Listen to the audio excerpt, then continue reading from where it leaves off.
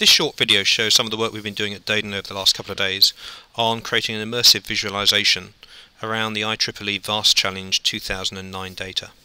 In the VAST Challenge we were looking at problems around the security of an embassy. Within the challenge itself we were provided with a number of different data sources. In particular we were provided with the proximity badge detection, in other words as people swipe in and swipe out of the building, and also swiping in and swiping out of a secure area. And secondly, a set of data related to IP traffic on the network, showing which computer data was coming from and to, which socket it was using, and the request size and the response size. The aim was to look at this data so as to try and identify who might be a potential security risk. Our first task was to prepare the data. The proximity data was shown as a simple CSV file.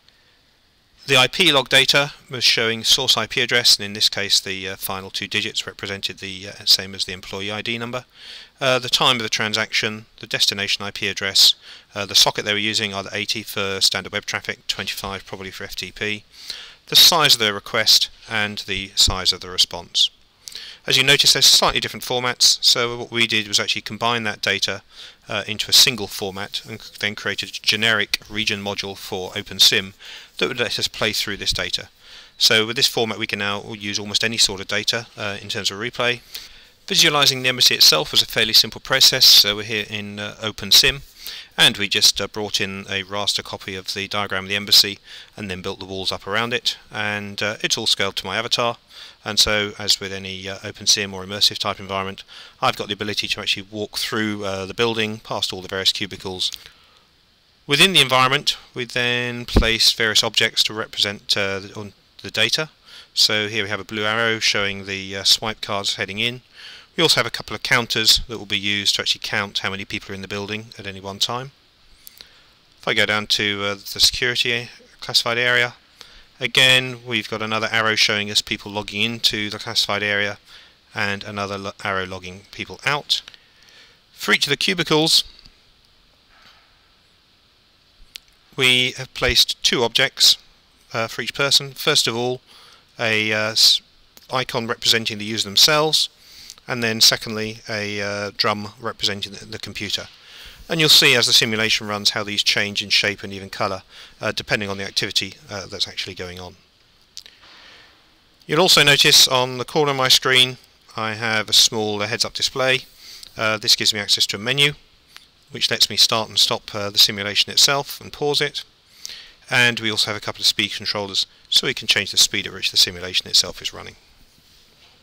As mentioned earlier, we used a region module so as to drive this simulation. The existing methods of getting data in and out of Second Life and OpenSIM just aren't really suited to this quantity of data and this speed of data. So what the region module does, and you see here it's just loaded up the data file.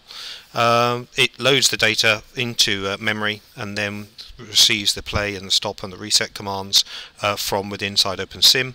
As it finds a timestamp that's due to be played out, it sends the information into OpenSIM, and their local scripting languages actually send the data to the relevant icons so as to get them to change state or to change colour. So we've tried to keep the amount of code in the region module to the absolute minimum and make it as generic as possible so we could use this with almost any sort of similar visualization.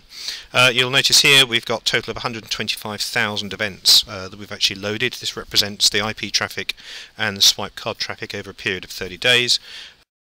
So now we're going to run the simulation from inside OpenSIM. I'm just going to go to the menu, and I've already loaded the file, so all we need to do is tell it to start the simulation. And here we can see the clock running, counting through the hours on the first day. We're currently running about 900 times normal speed. And here we begin to see the traffic building up. So I'm just going to bring the resolution down, dropping down to 100 times normal speed. And now we begin to see the activity flowing. We've got people reporting into the office, we've got people coming in and out of the classified area, we've got computers beginning to register transactions. Basically the taller one of the computer bars is, the more data is that's being transferred in or out, or a combination of the two. If the bar is green, then it indicates most of the data is coming in and therefore not so much of a security risk. If it's showing on the red side end of the spectrum, then it's indicating the majority of the data is flowing out, which obviously is more of a risk. If we zoom in on the classified area, we can see from the door swipes the last people to swipe into the classified area and out of the classified area. We have another object that gives us a count of how many people are currently in the classified area. A second one also shows the count, but this time actually visualises it in terms of the size of the bar. And then a third object which actually gives us a list of the number of people, or the people actually currently in the classified area itself. And these dynamically change as the simulation itself progresses. If I walk my avatar to the front door, again we can see we've got a toolbar that's indicating how many people are currently in the embassy as far as we know from the swipes. And again on the door swipe we can see the information of the last person to have swiped through, and the indicator changes from blue to green as somebody actually goes through.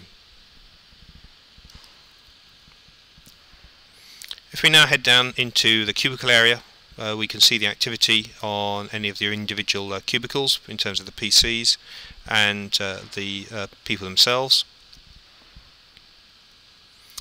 So what we've got here is first of all the icons, the yellow people icons indicate whether or not the person is expected to be in their cubicle, based on whether or not they've entered the embassy itself and the fact they're not in the classified area. From the data we've got, obviously we can't exactly place them in their cubicle, but it gives us an idea of who should be in that part of the embassy. The two drums then represent their computers, and the height of the drum indicates the total amount of data that's been transferred or received in any one transaction. The colour of the drum indicates whether or not that data is going in or going out. If the data is coming in, the drum is green, because that's not a security risk. If it's going out, then it turns redder and redder. So somebody who sends a very large amount of data out, but for very little return on a packet, will get a very red drum indeed. As we can see here, somebody's just sent a very large, or received a very large amount of data coming into the system. And in the neighbouring cubicle, not only do we have an orange drum that came up there, but also you may notice the drum is slightly wider than the others.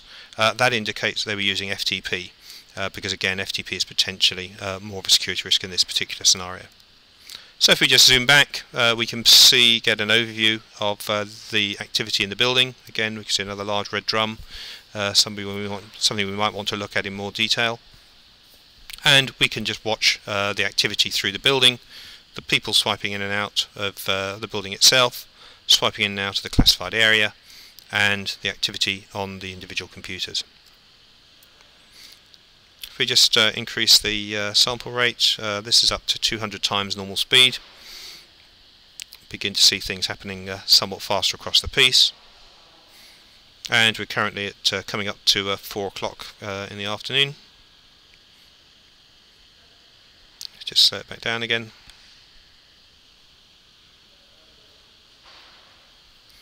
And say because we've got an immersive environment here, we can actually walk through the environment as the data itself is playing. And the aim of this is really to give us a little bit more of a visceral understanding of what might be going on and who might be in what particular part of the building at what particular times. Also how far away maybe one computer is from another, so as to understand potentially where there might be a relatively isolated computer, because we'd be able to see from the visualization if they've got relatively empty cubicles around them, but they're actually transferring a large amount of data. Again, that could be something which becomes suspicious and needs a bit more investigation. So this is very much just a start. It's something we've just knocked up over a day or so, but we've now got quite a generic tool for looking at this sort of information.